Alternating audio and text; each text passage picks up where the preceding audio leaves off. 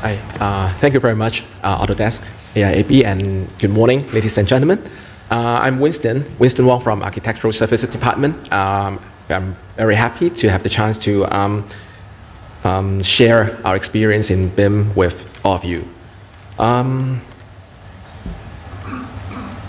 So, in contrast to just the presentation from Mr. Chen, which is like a city-scale metro system, the project that I'm going to share is relatively quite small scale. So you can see the sample project is just a repositioning of like Sheng Yip Street Rest Garden as Chirping River Garden. The project cost is only like a 107 mil. Site area is relatively small, 5,800 square meter. And the construction period is also very short, like slightly less than 2 years. But the reason that we are using this project as a sample to apply our BIM knowledge is that this is a small project in our department, and it's an in-house one.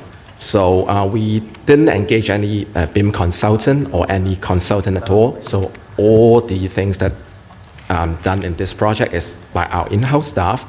And it's also because that we were trying to, because since the adoption of BIM, we have received some feedback from consultants, contractors, or even some of the staff that like BIM is like a new task in our project cycle.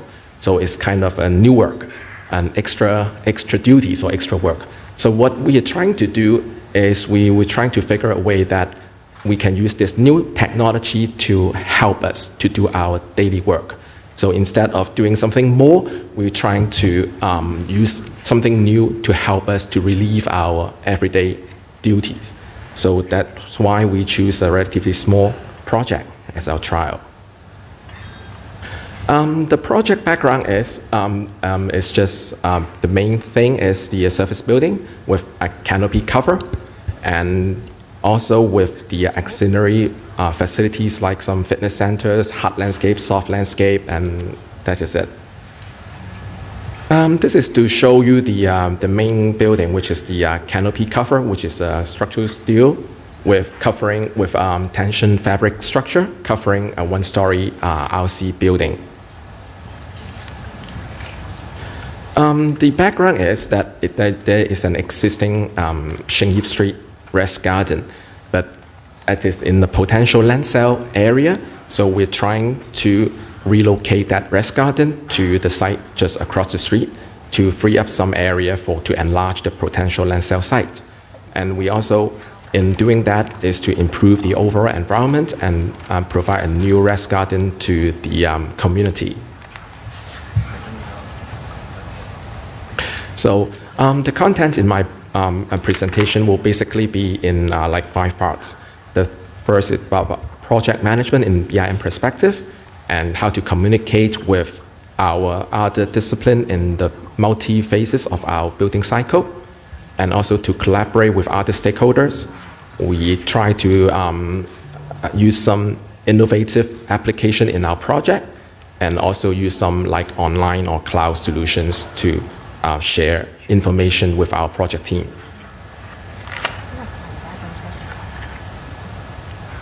So in our daily project management thing, that this project is actually like done before the new circular, and also we found that 3D models are very useful in our project, but at the same time, and in particular like this transition period, 2D drawings are still very widely used in the construction industry, and we also need them for statutory submission, tendering for frontline workers. So we found that 2D drawings are still very useful and essential in our building projects.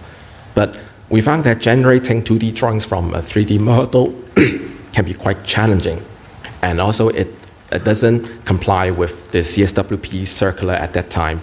Although we noticed that the Bureau has issued a circular saying that the 2D drawings generated now doesn't need to follow the CSWP, but at that time, we still need to do that. And also at this transition period, we found that drawing that is complying with CSWP will be more useful and practical for the downstream industries. So our challenges were that Revit is using a different concept. It's using family categories, but CAD is using layers and line types. So they are totally different concepts, and we found it was quite time-consuming or difficult to match the two things together.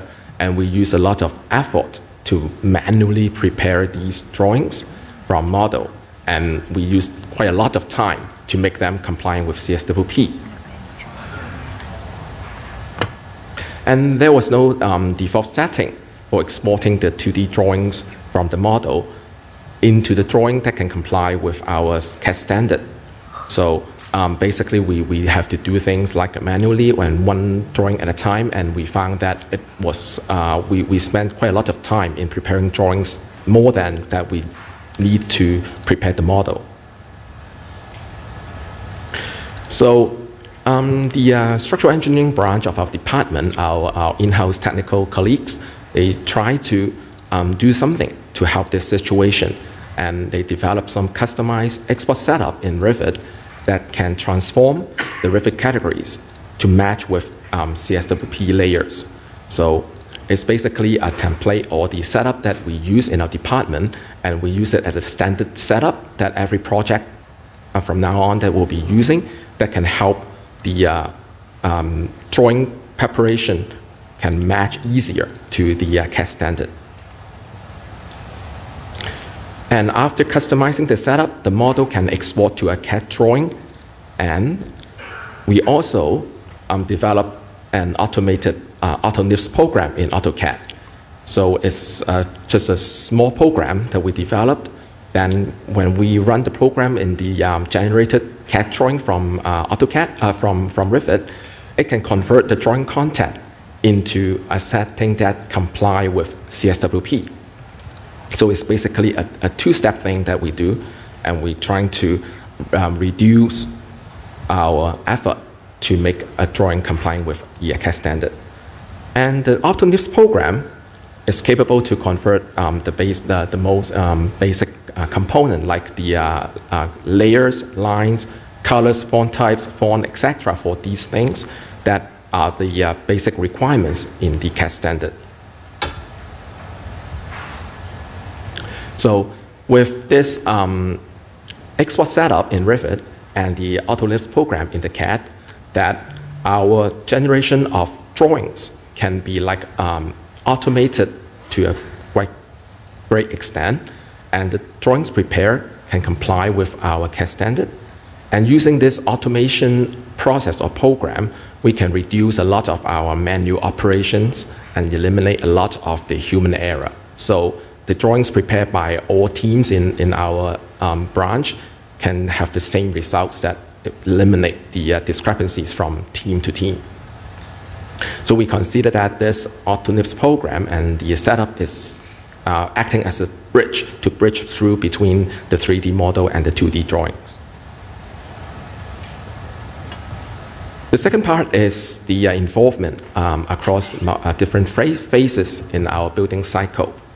So the subject project is structural steel canopy. It's not a big one. It's about 20 meters in span, but it's not in orthogonal shape. It's like a fan-shaped structure.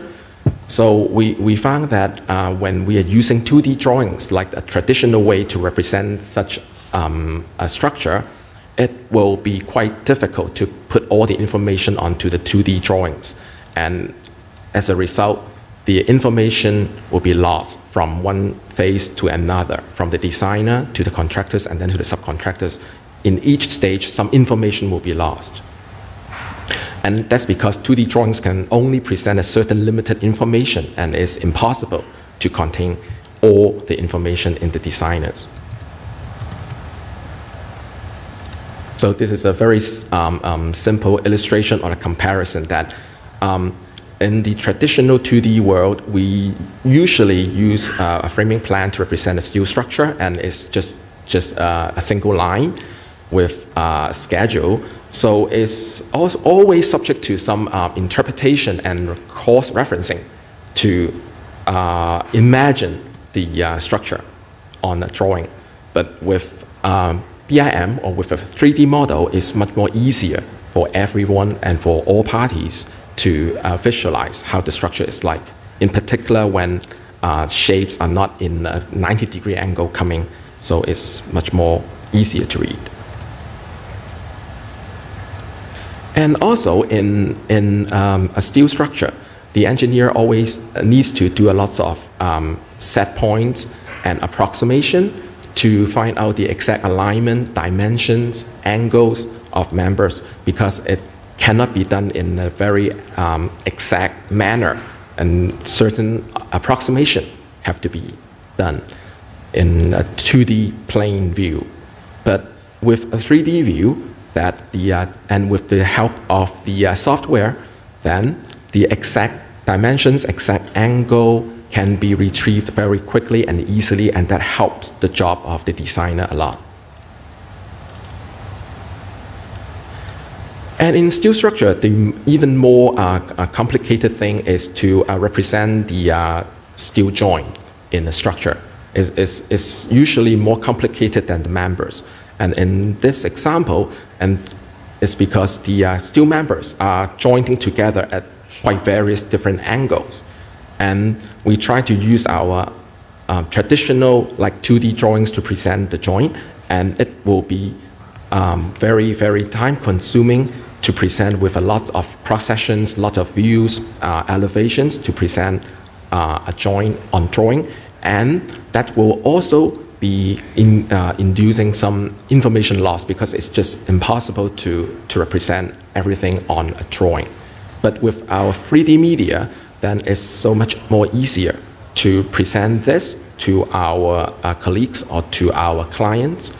And with the help of 3D printing, it's also be helping the designer to visualize his own work. Another thing that we use is to generate the member schedule, which is a very typical or easy function from BIM from Revit. And we use this to be a help for the designer in his optimization design. And optimization in a way, not only that we are trying to make the members more slim, but on the other hand, we also have information that the designer may find that they have some members in very small quantities. But in that case, it will create some other difficulties in the later stage of a project, like in procurement, like in material testing, and in material handling, that creates some difficulties when you have too many different sizes of members. So this also helps him to optimize in a way is to simplify the structure for easier handling at later stage.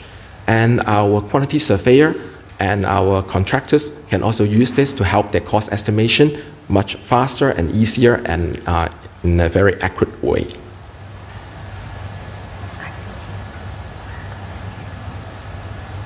The next stage is about communicating with other stakeholders. And it's because this project, we don't only communicate with colleagues or stakeholders within our department. We also need to convey information to outside parties, such as our clients, which is with no engineering background, with the district council, and with the local communities. So using just an engineering drawing will be very difficult to do. And so a 3D environment or 3D presentation can help a lot. And within our own project team, we also use this to communicate with our contractor and even the specialist subcontractor for the fabric structure. We noticed that the downstream subcontractor, their adoption of BIM is not as common as designer or main contractors. But we found that that's also a reason that in many cases, some abortive works or some conflict may occur only at the later stage when the subcontractors are on board. So in this example, we try to do the 3D model at an earlier stage to involve them earlier so that we can try to eliminate those discrepancies. So in this case, we do not only model the main steel structure from the designer, We also model the substructure, the subframe, from with the help or with collaboration with our subcontractors, with the fabric contractor, and also with we also model the fabric structure, and we try to put them together to make sure that they all fit together in the BIM, in order to make sure that everything can go right in the first go. And we also use the visualizations tool like Viswork, so all our project team can see the finished product, and our architect and our building services engineer can also use this tool to modify or enhance the design. So also with the view that we try to eliminate changes at construction stage.